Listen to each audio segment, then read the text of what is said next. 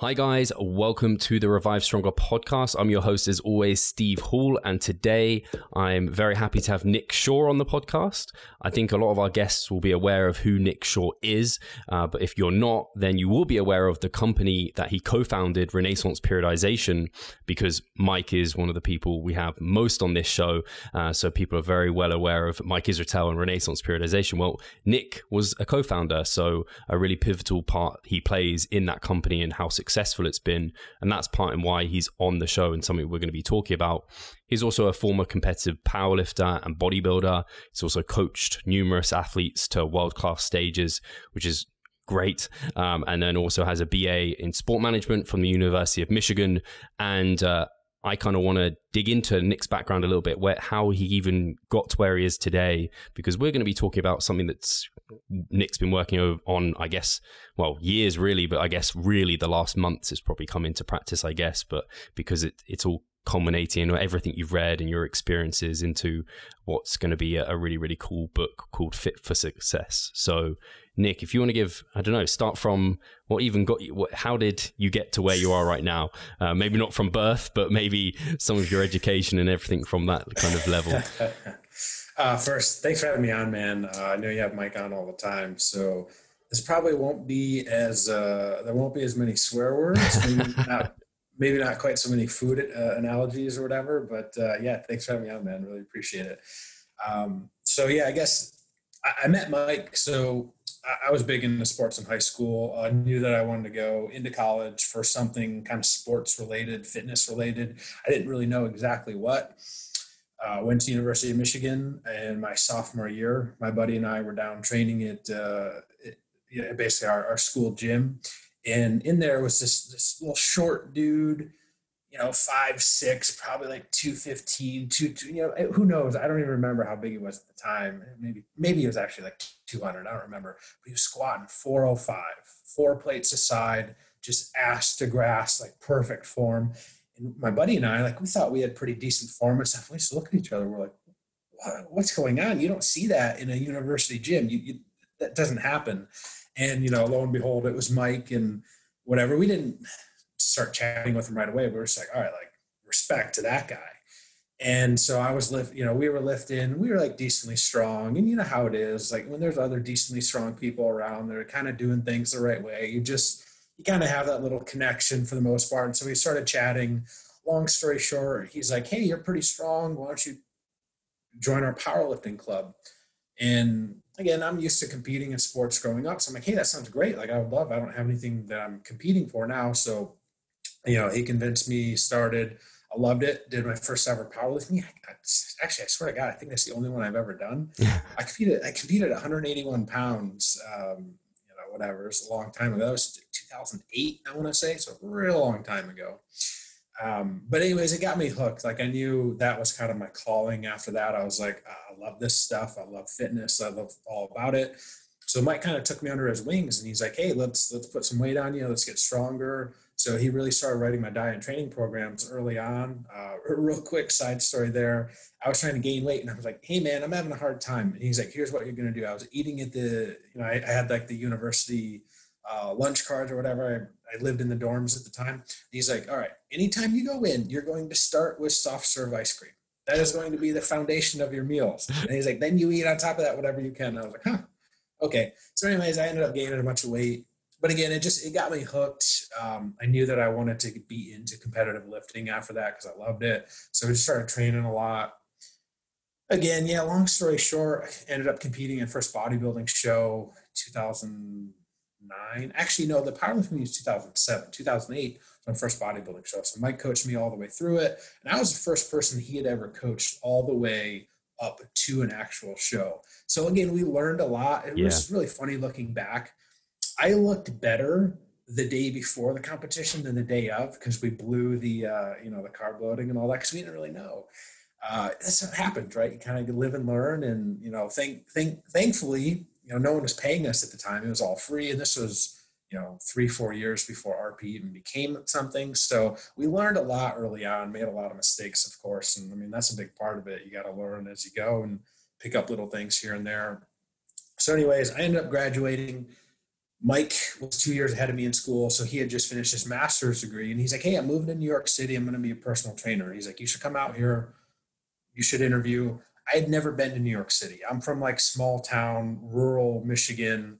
He's like, come out, just interview. I did, got it, moved. We both lived in New York City for a year as personal trainers before he went back to get his PhD. So that's kind of officially how we got really started in personal training and all that. And then he went back to get his PhD, and that's kind of when RP, I guess, officially started not too long after.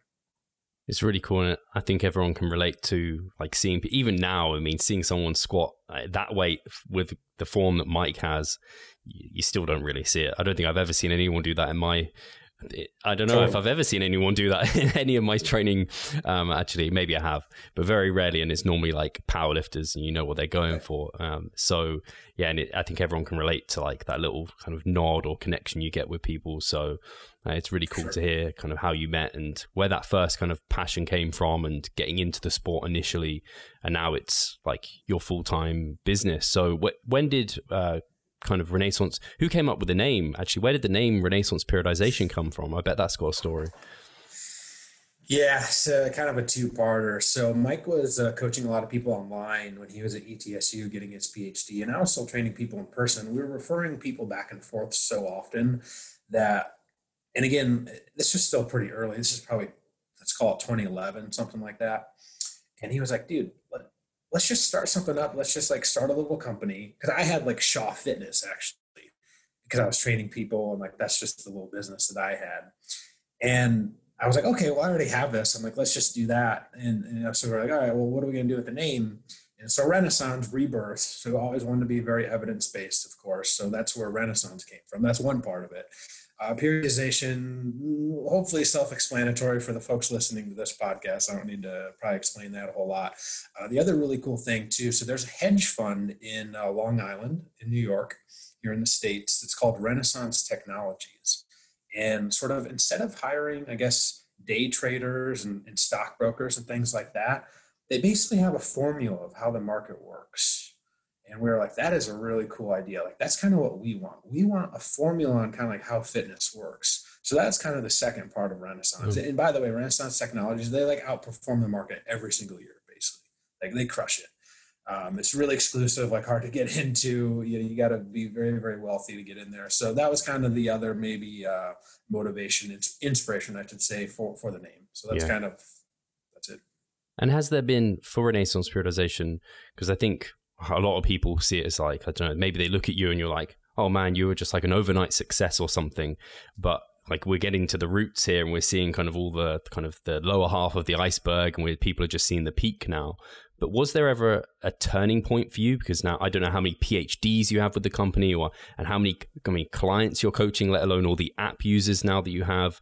But you seem to always be kind of on the next like thing that's emerging. So to even have an app, such a successful fitness app, that's like one of the peak things right now. So yeah, was there ever a turning point, or has it always been just a slow burn? And is there anything you attribute the success to the company? Like, is there anything that you think you've maybe done differently to other people that's allowed it to grow how it has?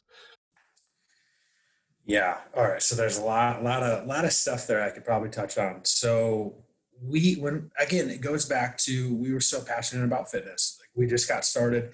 We just wanted to help people with diet and training programs, and that's it. And we started writing programs for close friends and family. That was it. This is 2012. I mean, honestly, it was like, I jokingly said this not too long ago. I don't even know if Instagram existed then. So that was really maybe just, like, I'm not sure. Was the beginning. Yeah. So again, like, we're talking, 8 years ago or something now. So it's been a while. So yeah, maybe we were a little bit at the forefront of social media because we kind of got on at the right time, perhaps. Like, there's something to be said for that, and there's something to be said of, I don't know if you call it luck or whatever. I don't know if that's maybe the right word. So again, maybe that plays a small role in it, but also we just knew that the foundation, we wanted to be evidence-based. We wanted to do things the right way. Also, we just wanted to make sure we treated people right. So we're going to do a good job with our clients. That's first and foremost. Make sure we have like a good product that works. Now, it may not have always looked the greatest. If you go back to Renaissance Diet 1.0, the ebook, and our first ever diet templates, like way back in February 2015, they didn't look very nice. But again, we, still kind of new to the scene, and we're testing the market to see if people even wanted something like that. And turns out they did, but they didn't look great, but they worked. At the foundation of it, it worked. It would get people results. And that was really the two things. Treat people well, have good customer service, make sure that we have a good product that works. And we did those two things, and the rest kind of took care of itself. Now, there were some other things, maybe a little bit of luck in the timing, being kind of on the forefront of social media. We were able to get, start working with a handful of athletes and influencers, and kind of snowballed from there a little bit. But at the foundation of it, you still have to have those two main things. Treat people well. Boy, that one seems like a lost art sometimes when you talk to other coaches and you hear stories and you're just like, yeah.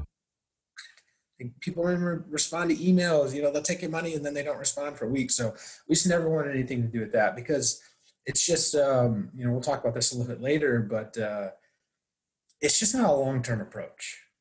Yeah, you want to make some money in the short term. Okay, well, don't treat people all that well and you get paid up front or whatever, but it's just not a long-term strategy. And if you think long-term versus short-term, you start to make better decisions. Yeah, I think it's really evident in the way that Mike presents information and talks through things. And you can see that across the board with Renaissance Periodization. And I don't know if it's something my business partner always says is you can only sell shit once.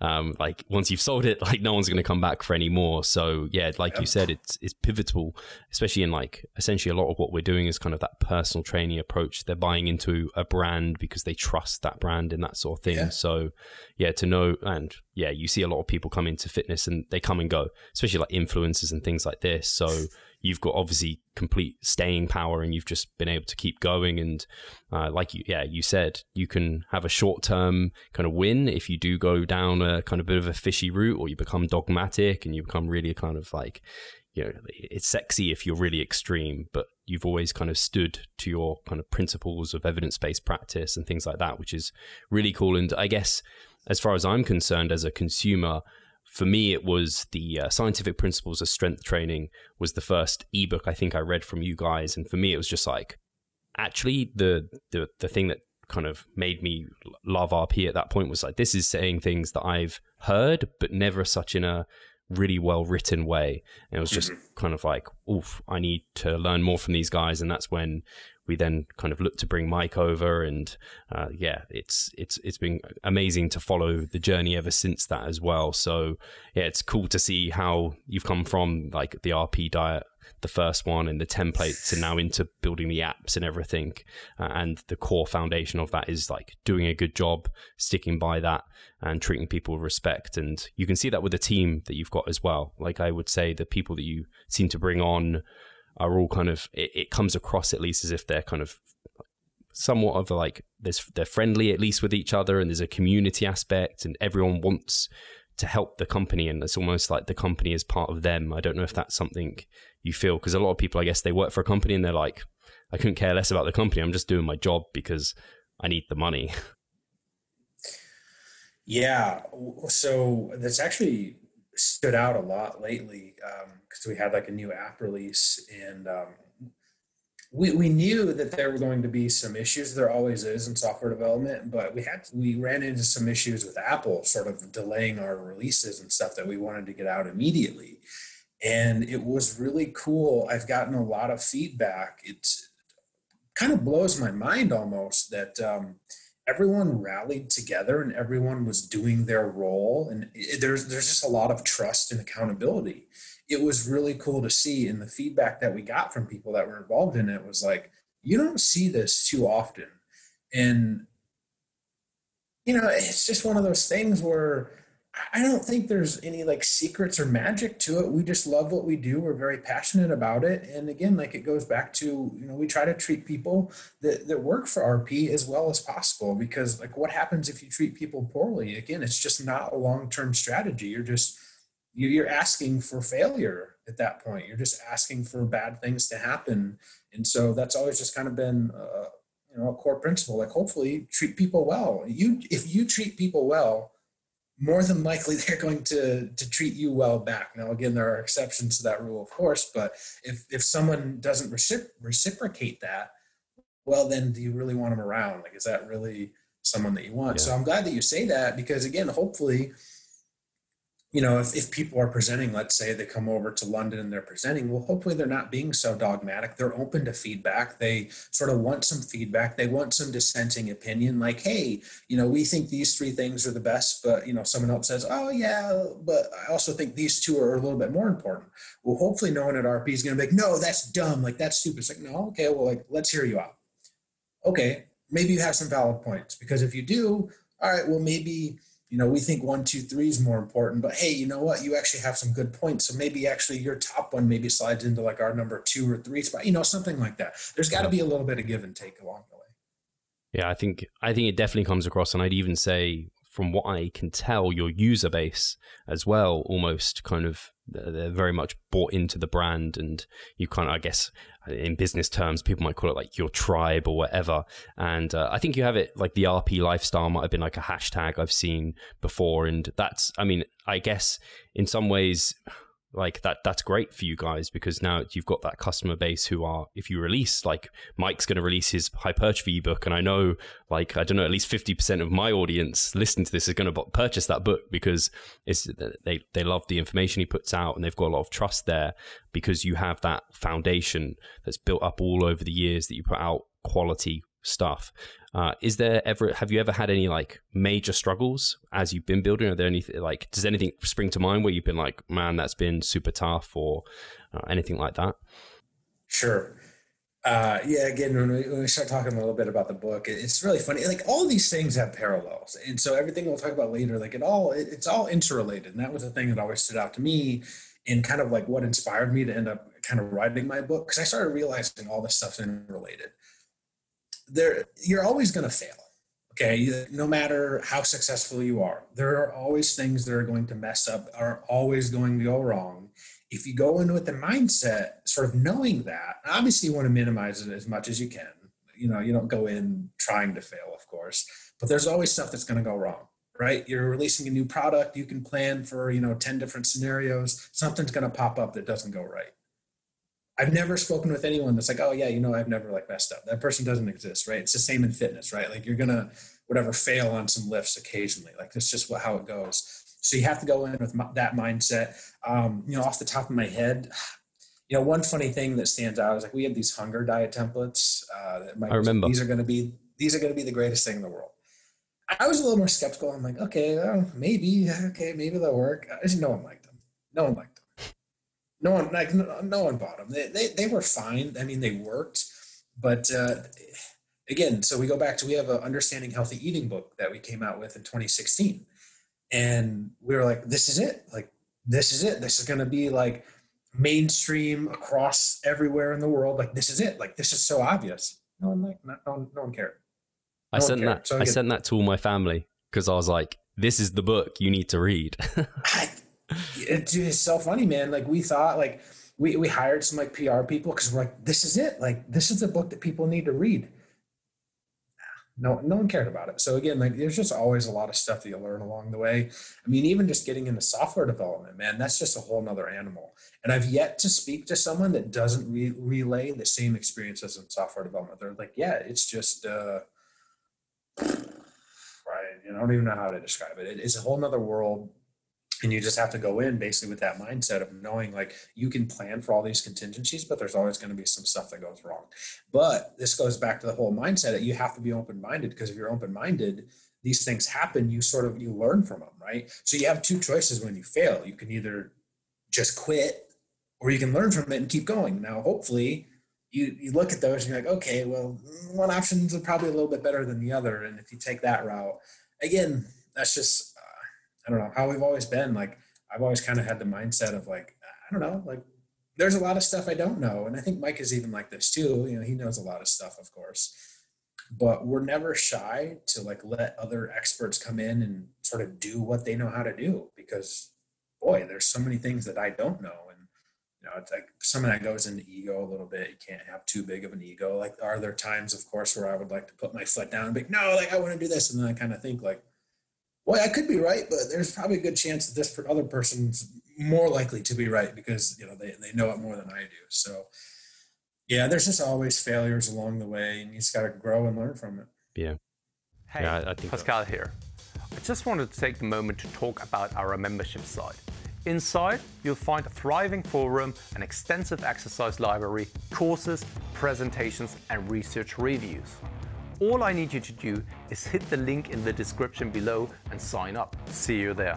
Yeah, I think a lot of people hopefully can resonate with that. And into kind of, you brought up the book there, and to say the name again is like Fit for Success. And I think it might be really cool to, obviously, people who are aware of kind of the other books you've done. You've kind of had your principles, you've had kind of the pyramid, which kind of like ranks things in order of priority and what matters most. I don't know if initially kind of giving an overview of that pyramid might be nice, and then obviously I've had the pleasure to read like the first couple of chapters.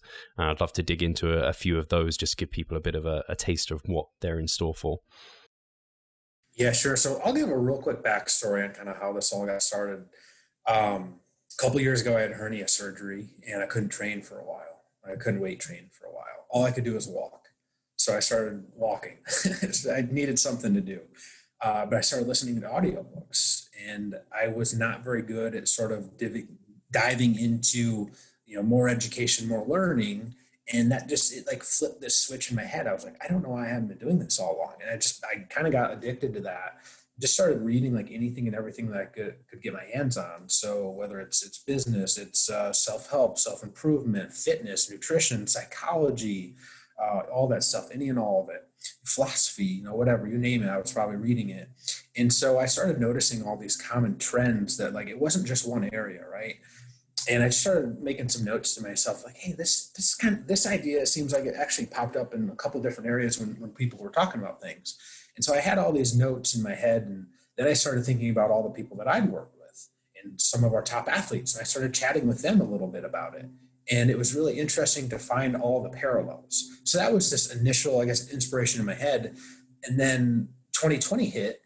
And so again, just long story short, my wife was diagnosed with breast cancer in January. She's fine now, knock on wood, she's doing really great. But, had to go through treatment, surgery, chemo, radiation, all that stuff during quarantine, during coronavirus. And so it really made me take a step back and sort of, I really had to change my mindset if I was going to come out of 2020 in a good spot, because there's just a lot going on, right? 2020 has been a hard year for so many people. So basically everyone in 2020 can relate to this. It's just been a rough year. And I had to take that step back and be like, okay, well, I've been sort of thinking about all these various things that make people successful. And I really had to start applying them to my own life, even more so than I was. Because some of these things I was probably already doing a little bit of, but I wasn't really like aware of it, that I was doing it. Does that make sense? Like in order to be successful, you probably do some things or whatever, but like it really forced me to concentrate and like kind of completely change my own approach and mindset to things. And so one morning I was just sitting there, I was reading a book. I don't remember what it was, but I was like, wow, I have these ideas. I wonder if I could just write them down in this like pyramid image, just like RP Diet 2.0. And I did. And then I sent it to Mike, and I sent it to a couple other people. I texted them, and I'm like, hey, am I crazy? Like, what do you think of this? And people are like, no, I don't think you're crazy. Well, you might be crazy for other reasons, but like, hopefully, this is probably on the right track. So I said, okay, like, this is cool. Like, I think I might have something here. And funny enough, so again, I'll talk about the each sort of the 7 habits of success, if you want to call it. Yes. I didn't even have the lower tier, the very bottom one. I didn't even have that in my initial rough draft. And I showed it to Mike, and he's like, I got a couple tweaks. He's like, let me know what you think of this. And he said that I had overlooked work ethic. And I said, I don't think that's the case, Mike. Like, I don't think, no, I didn't overlook that. Like, I know that. But he's like, you're blinded by it because that's always been part of like who you are. You've just always been a hard worker. So you almost take it for granted. There's a lot of people out there that maybe need to see that. And I go, oh, okay, well, maybe that's the case. And he's kind of explained it. And, it all makes sense. So now like work ethic. So again, if you look at the nutrition pyramid, what's kind of the foundation of it, right? Well, you can make the argument it's adherence. Right. So at the end of the day, in order to be successful in any endeavor, business, fitness, bodybuilding, overcoming adversity in life, right? Battling disease, whatever it is. At the foundation of it is work ethic. Because in order to be successful, you actually have to take, let's say you have an idea. You have to take that idea and you actually have to apply it and put it into practice, right? Ideas are just ideas. It actually takes work to create something. So that's why it literally forms the foundation of the pyramid, because there's no way around it. You can't become successful without actually putting in the work to become successful. So again, we're talking to a more bodybuilding hypertrophy demographic here. Could you imagine if you only read evidence-based practices on hypertrophy? Well, you didn't lift, right? Like you have to go in and you have to put in the hard work. So I've heard Mike talk about this before, but sometimes the evidence-based folks maybe shy away from the hard work sometimes.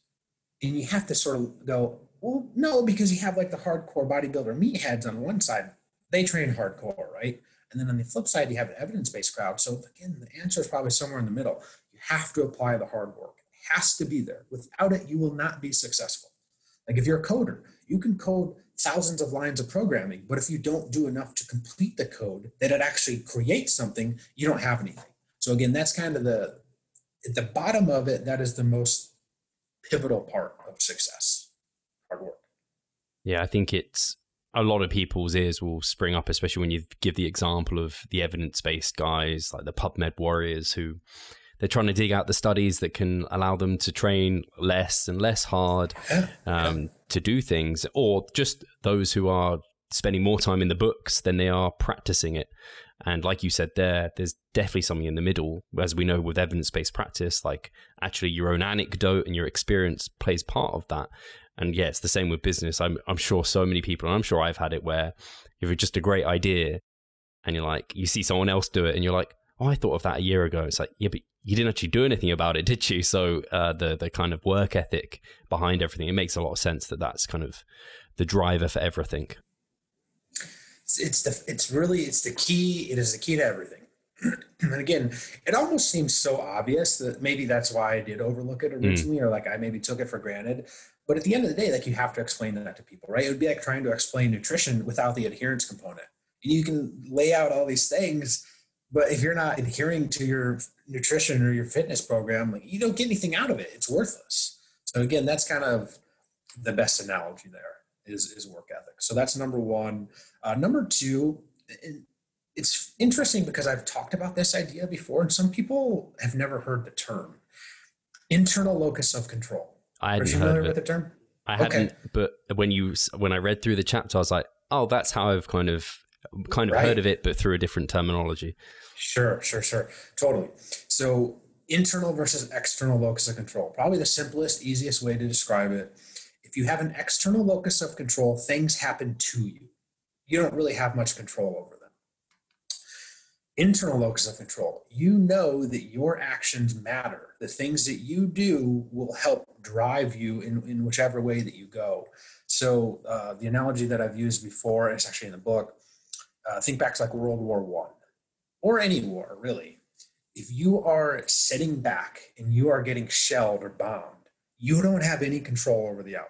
That's an external locus of control. You're just kind of sitting there, taking as much shelter as you can, but you're hoping for the best, right? You don't have really any control over the outcome. Whereas if you're, let's say, more on the offensive and you can sort of plan how you're going to attack or whatever, and maybe you divide or you flank or you do something, you have more control over the outcome. So that's one way to look at it.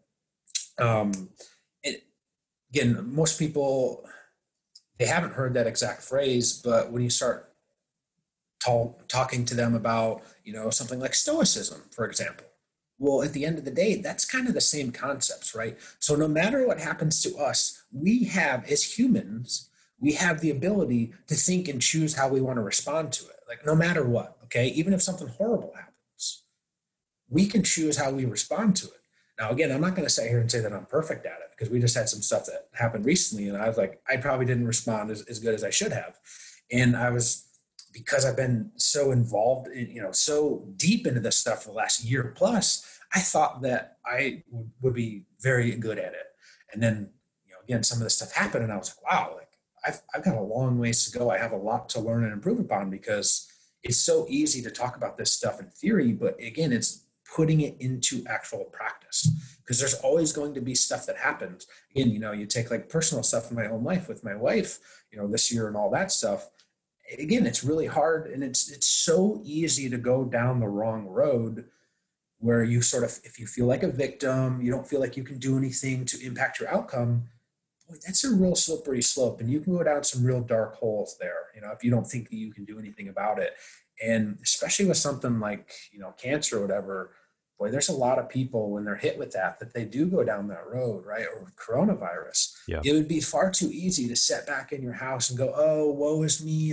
There's nothing to do. I can't control this. That's one way to approach it. I don't think that's a very good way to approach it, though. On the other hand, I have 2 small kids, so we're having to homeschool our kids now. We had to do it earlier this year, trying to work from home. My wife and I, she's going through all this stuff. It's like, I very easily could have taken that victim mindset and been like, oh, woe is me. Oh, you should feel bad for me. I was like, no, that's not who I am. I'm never going to do that. That's not part of me. I'm never going to be a victim. No matter what happens to me, I'm always going to choose the route that I can take action to impact the outcome. And I will take that. So again, just as some examples, like you can have a more positive mindset, which ironically is number 3 if we move up the pyramid.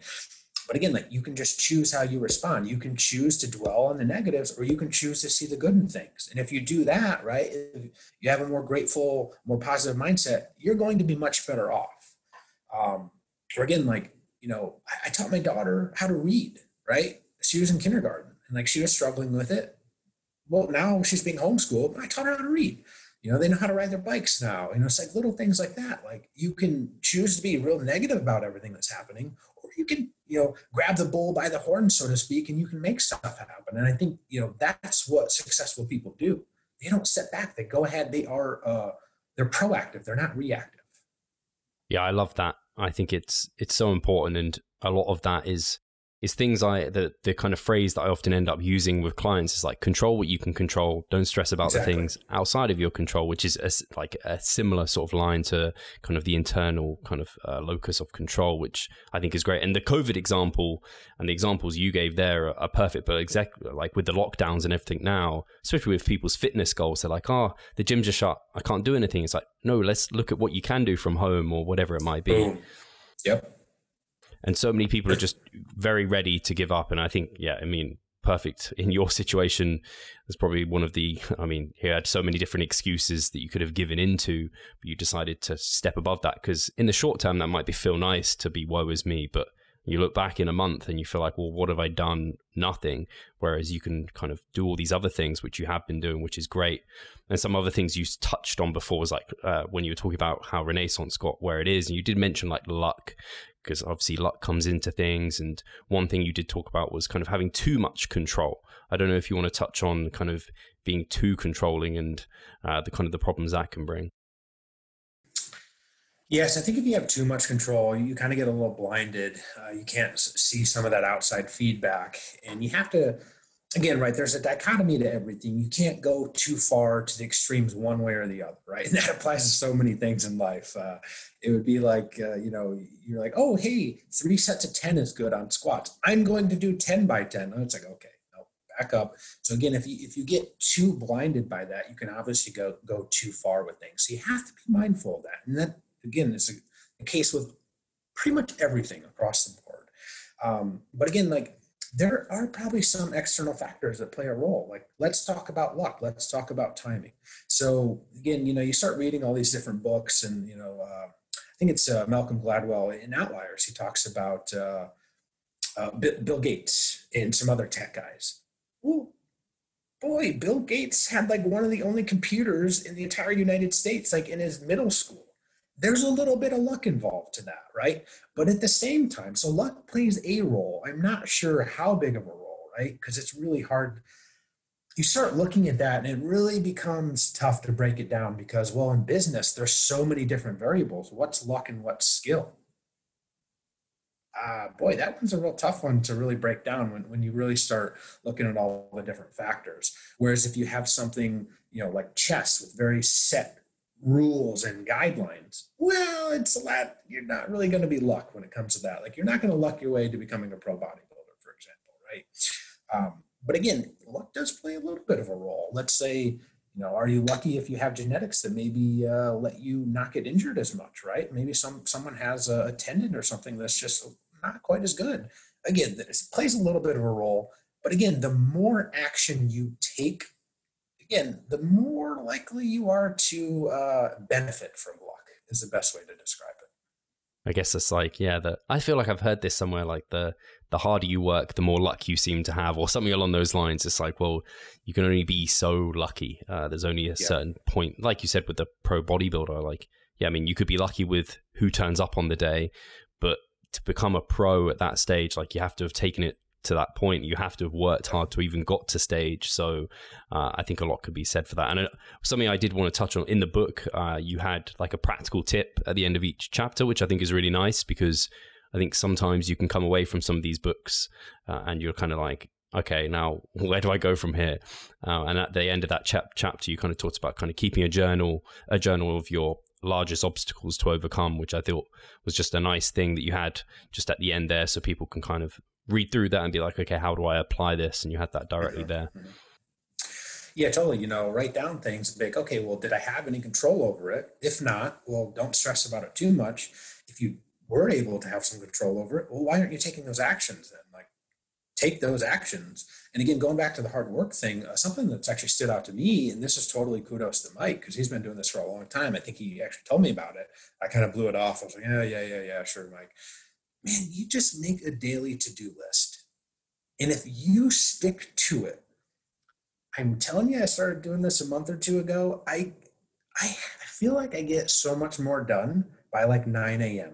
because I just look at my list and I'm like, oh, I got to do this. I got to do this. I got to do this. I got to do this. Now I have quite a few things on there, right? Like some of them are just part of my daily habits. I don't miss those things anymore. If you don't write it down, if you're not kind of checking it off as you go along, boy, you know how it is. It's so easy to forget things, right? So let's say you need to take all of your supplements. Yeah. I mean, stuff happens. You can very easily forget to, take your creatine or, take your multivitamin in the morning, whatever it is. Like you can very easily forget that. You have a little to-do list, check it off. You're not going to miss it.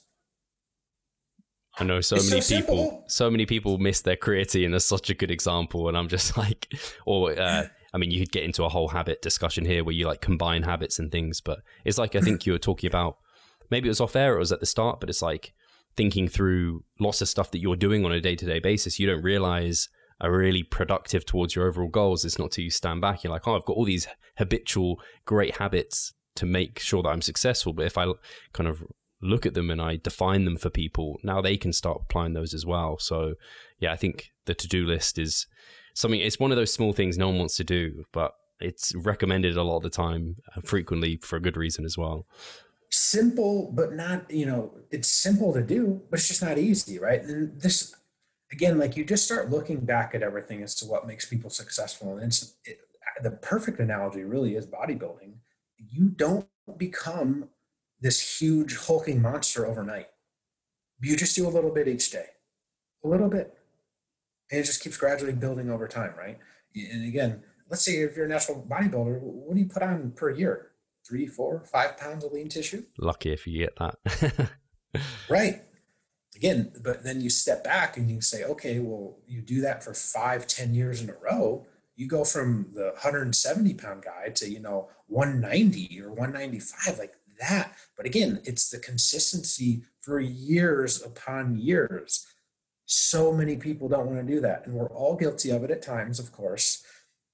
We don't want to put in the work over time. We want stuff now. Yeah.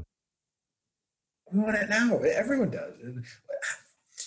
Mike has good quotes, right? Where he's just like, do you think you're the first person that like has wanted overnight results or something? I'm sure he's probably said it on the podcast before. You know what I'm talking about. But it's just like, dude, if you're that easy, shit, everyone would be successful. But it's not. No, absolutely. I always say bodybuilding is like the epitome of delayed gratification, because you look at the best bodybuilders, they're typically the oldest, but they're the ones who have been working consistently over that time and not got injured and that sort of thing. So I think it's a great example. I know that the next chapter was all about, you talked about it already, kind of having that positive mindset, which again can be really tough, but You kind of, one of the really cool I mean, you brought up placebos. I'd love you to kind of just talk through, because people relate to that on this kind of off, because they've probably heard about placebos, but how that can even be such a dramatic thing. Yeah, this is something that I'm starting to dive into more. I've got at least one book, because again, like my wife ordered it around when she was diagnosed. Like she's got a bunch of books, and I haven't read it yet. But again, it's just like the power of mindset is really something. Now, I'm not saying placebo can cure anything or do these remarkable things, but it's a real thing. It is a very real thing, and it shows up in evidence-based practices. Like, in order to prove that you have an effective drug, you have to beat the placebo effect. Because just believing that think about real quick side story. If I go back to when I was like 15 or 16, the first time I took whey protein, I was drinking it on the way to school. So I was probably 16 because I was driving. Steve, I thought that I was Arnold because I was taking whey protein.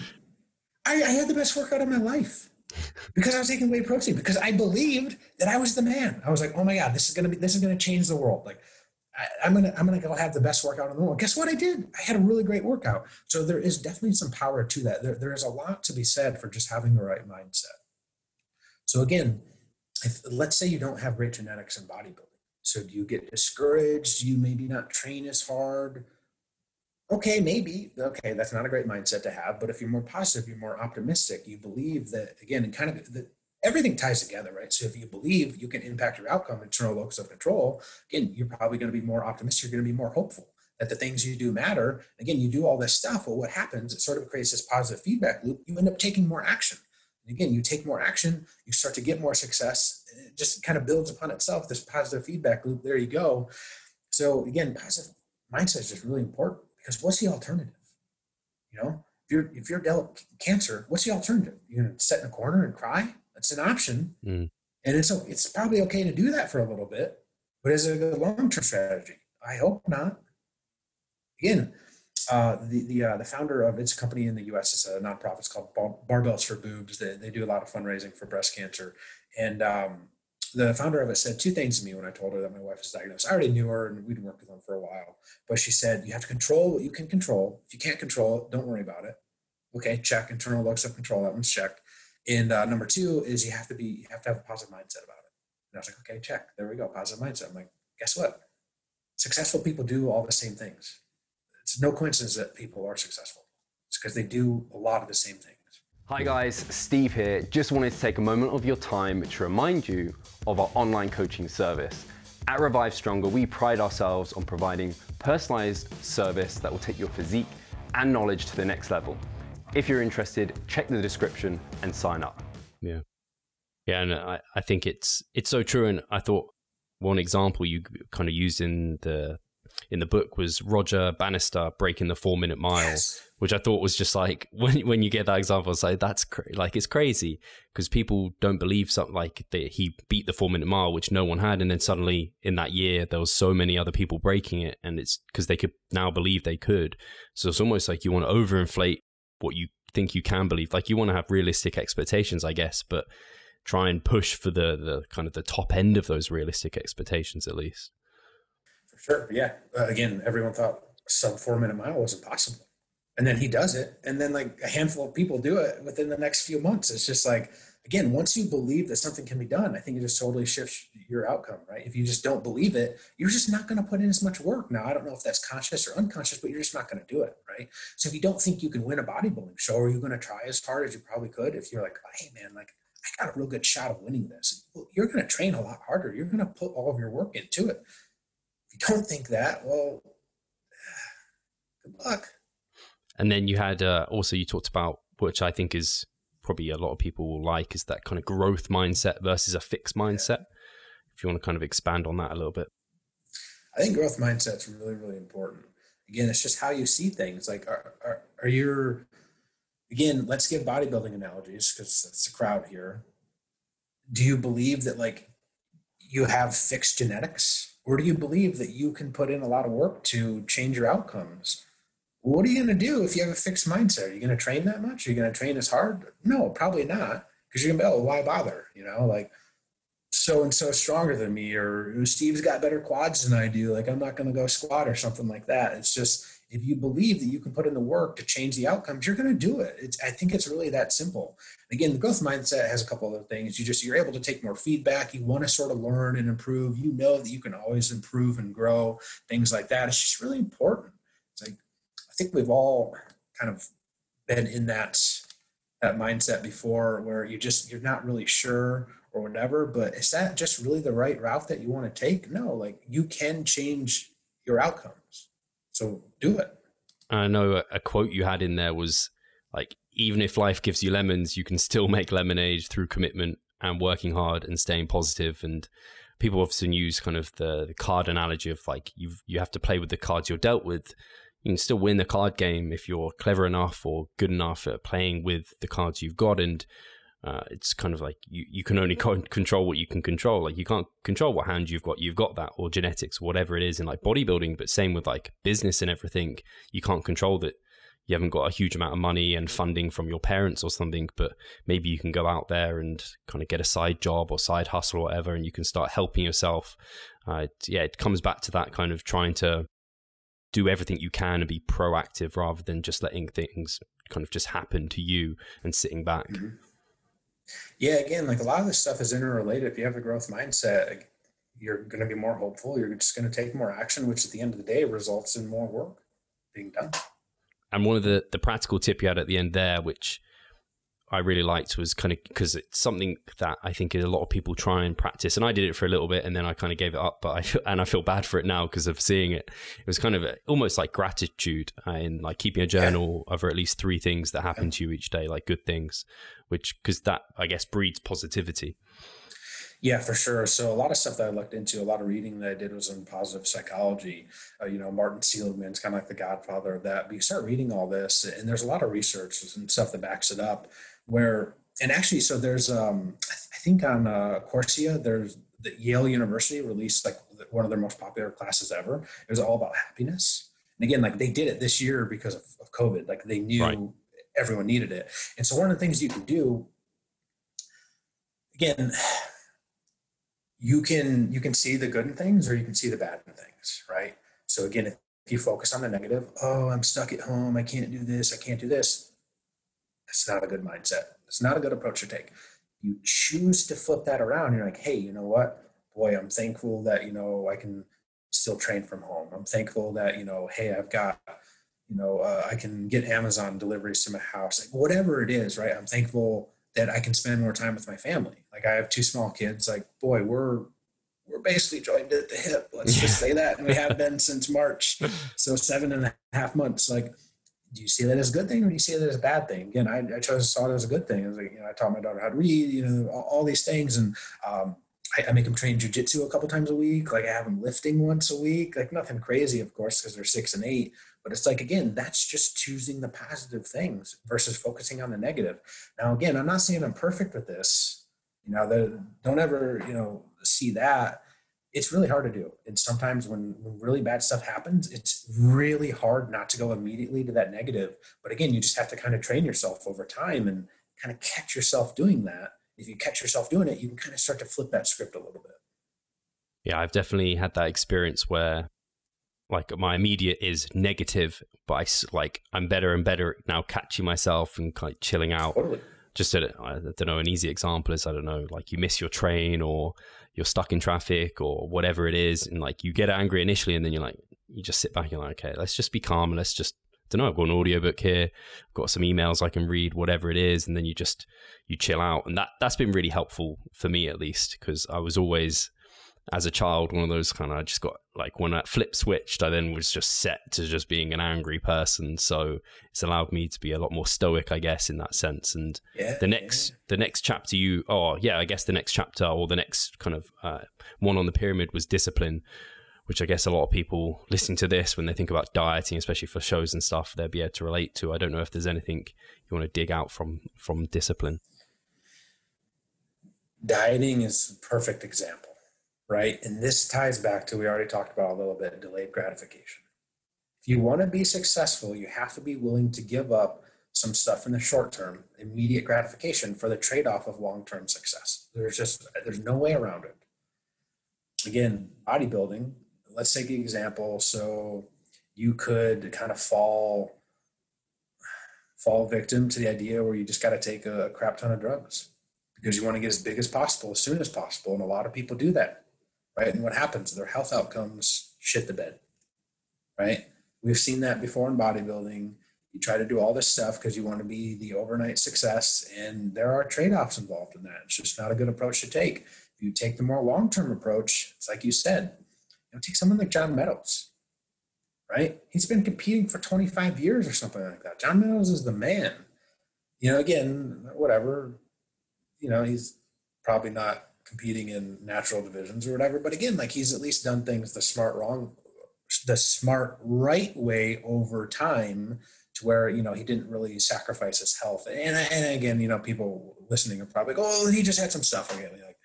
Like, okay, whatever. But like, again, he had more of the long-term approach to it. And in bodybuilding, like that's what it takes to be successful. You're just not going to grow a ton of muscle overnight. It doesn't happen. It doesn't, unless you're myostatin deficient or whatever, like those cows. But there's like 2 people in the world that have that. So are you one of those? No. Okay. So get back to training. I guess it comes down to, like you talked about, that to-do list, and having that kind of gives you a guideline of, this is discipline. This is what I need to do today. I talk to my clients a lot about like ticking the boxes. Like you need to hit your macros, do your training, do your steps. If you've done that, don't stress about like anything else. Like now you've been productive, you kind of move towards. And I guess the same applies to business. Like it's actually, and I guess you don't find it funny, but I find it funny how much this parallels to fitness, because you've written it, so you probably realize how much of it parallels to kind of the fitness world. But actually, when I look at a lot of fitness stuff, I'm like, oh yeah, this is the same for business in many ways. Like many of these same traits just allow you to kind of keep moving towards things. So I don't know if we probably don't want to dig into every chapter and kind of give the book away in a sense, because I mean, there's so much more that we could delve into on those. And what I really enjoyed when reading through it, and as we kind of shown here, is like a lot of the books I had listened to or read, you kind of were picking bits of those and putting them in. And actually that's how I almost felt with like we spoke off air. It was on air. Scientific Principles of Strength Training for me was just like, whoa, this is putting together all these textbooks I've read, but into a construct, a principled way of thinking, and how I can apply this. And so that's what I feel like your book will be doing for people, in that it's putting all these kind of self-help books or whatever, a variety of resources, and putting it into a system where it's like, oh, now I can apply this within what I'm trying to do with my business or other goals. I guess you can apply this to as well. Like, is that where you were kind of going with it? Is that what you wanted it to be for people? Yeah, exactly. So business, fitness, diet, training, overcoming obstacles, whatever it is, there are some, I don't know if human universals is maybe a good way to phrase it, but there are some general things that just overlap in all this stuff. And if you apply those, you will be more successful. Now, we can't guarantee how successful, of course, because there's so many factors that go into it. But if you take all these key principles and you apply them, you will be more successful over time. There's just, no real other way that I could say it that's any better than that. And again, it's just, that was the thing. And I've become obsessed with, reading as much as I can. And, again, whatever it is, just because I like to see all the different parallels, but they all overlap, right? If you want to be successful in fitness or in business or in, whatever it is, you're going to do these things. There's no better way around it. Real quick on the delayed gratification on the discipline front, think about personal finances. How do you become wealthy over time? Is it A, you take huge financial risk, it's something that might have a huge return, but might be total bust? Okay, that's one option. And maybe that works every now and again. Or do you just like put it in something kind of slow and boring and it just builds slowly over time? Steve, what does that sound like? You build slowly over time. What does that sound like? It sounds exactly like bodybuilding. It sounds exactly like it. It's literally the same exact thing applies. You don't necessarily have to do these super sexy things and again, we all fall victim to that because we all want stuff right now. We don't want to wait. We all want instant gratification. But if you take that, you are trading off things. But again, look at Warren Buffett, right? Like he's the example of it. He didn't do anything fancy. they just slowly build over time. And then all of a sudden, because of the way things compound, he's like one of the richest people of all time.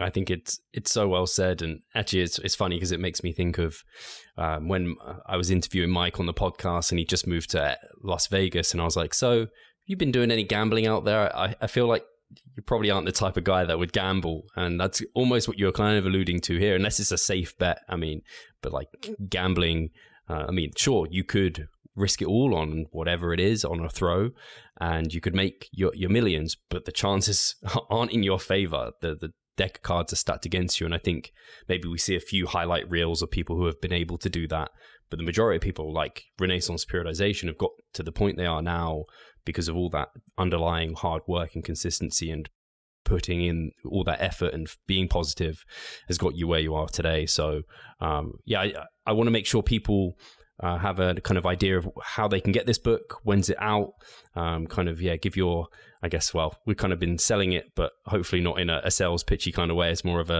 this is giving the information out to people, and I think a lot of the listeners will be interested. Yeah, so November 17th, it'll be out. It's going to be available on Amazon, so you can get a hard copy.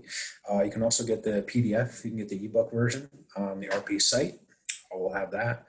It's also going to have the Kindle option on Amazon. So it's going to have a few different options for people, whatever they want. I would encourage people to check it out. One funny thing that I'll maybe wrap up is I talked to Mike about this, and I was like, hey man, like I'm worried, like if some people read the book, they might say there's nothing new here. Like that was my main thing. And he told me to read this book, and I put this on my Instagram a couple weeks ago. It's like How to Stop Worrying and Start Living by Dale Carnegie. Right? It's like written in 1940 or something like that. Wow. He opens the book by saying, this is 1940. He starts it by saying, there's nothing new here in this book, but we all need a little kick or a little boost to get us going. This is 1940. We're 80 years later, right? And it's like, if you apply these basic principles that are the same, have been the same for like thousands of years, right? Because you start reading back in, Greek and Roman stuff, like they were talking about some of this stuff. My God, it's not new, but sometimes it doesn't matter, right? Again, you look at RP, like we don't have any secrets. But again, if you apply the basic principles, you'll get success. Sometimes people just need that. You need an easy to read format of these basic things to give you a little kick. That's what this book is going to be. There's no secrets or shortcuts, but if you read it and actually apply it, you will have better outcomes. I love that. I think that's so well said, because I think a lot of people listening will be competitors, but also a lot of them will be coaches, personal trainers. And I think a lot of us, including myself, and I'm sure you've had this, Nick, it's like that imposter syndrome where you just feel like you're not saying anything new. Everyone's already said it, but you could be repackaging it or saying it in a different way that just other people now, they're like, oh, now I can take all this in. Kind of like I said, the scientific principles of strength training. Maybe it wasn't saying anything necessarily completely new to me, but it was in a way that I was just like, now I understand it. Now I see through the matrix almost. So yeah, I think the book will probably do that for a lot of people, and you'll be hopefully pleasantly surprised how kind of positive people take the feedback, and very few say, I've heard this all before.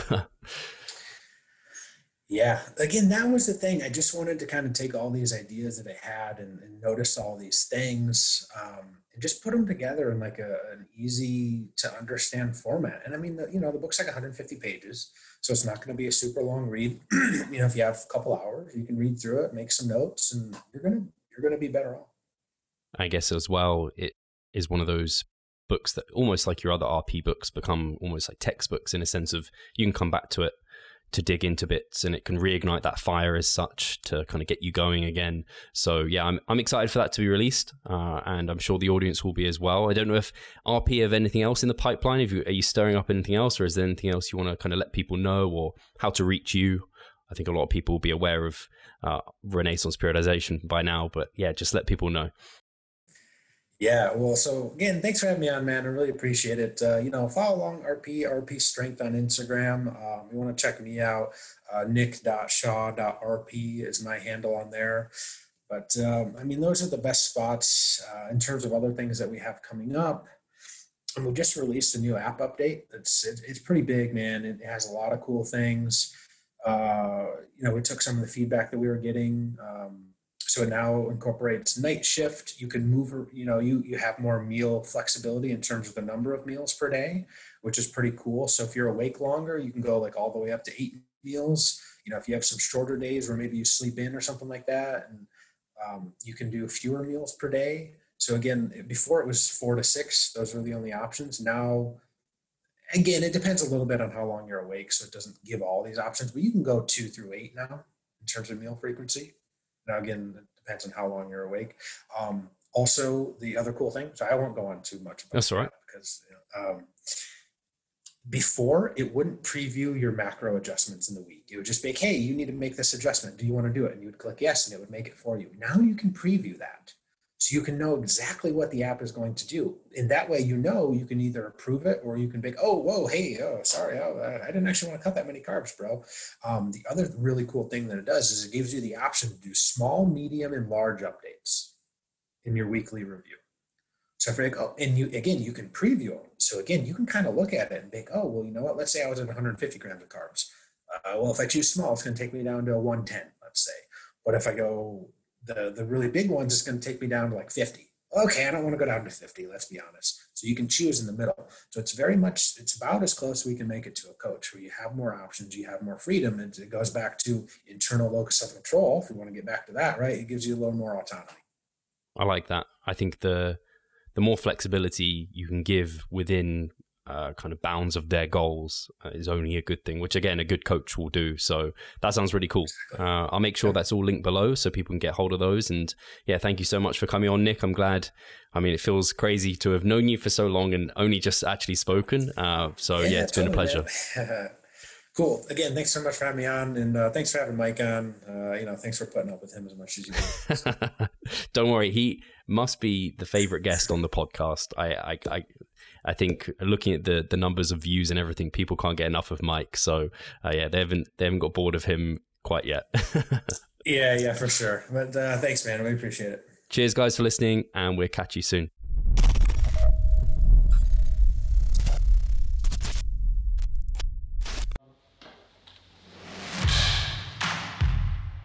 So I'm Steve Hall, founder of Revive Stronger and a coach of Revive Stronger. My name is Pascal Flor. I'm the co-owner of Revive Stronger and also a coach, of course. Revive Stronger has probably been going solidly for 3 years, roughly about 3 years. Revive Stronger, to me, it is becoming kind of my child, my foster child. It's the gathering and getting together of like-minded people. We've been expanding the coaching team, which is helping us help more people. But each coach can only help a certain number of people. Right now, it's all over the place. We have YouTube, we have Facebook, we have Instagram, but there isn't that community aspect behind that. And so the next step for us is developing a membership site. So basically, we want to create a family and a community that is then benefiting from another. A really cool community for people within our little niche is going to be a website. They will get early access to our podcast. You can access us, ask us questions. The community aspect, we have a forum there. You can ask questions, but also you can log your journey. There's also going to be courses on there. Courses, presentations on different topics. Discount of past seminar footage. We will log our journey as well. We'll start vlogging. We're going to have documentaries. Our entire athletic journey. Furthermore, they get access to an exercise video library. The exercises that we love for hypertrophy and maximizing hypertrophy, we're going to go through those in depth, telling you how to execute them. We kept them concise and also mobile friendly so that you can watch them in between your sets. I'm super excited to grow this community. The amount of value that we're going to be delivering is huge, and I'd love you to be part of it. You will get so much out of that. I'll see you inside.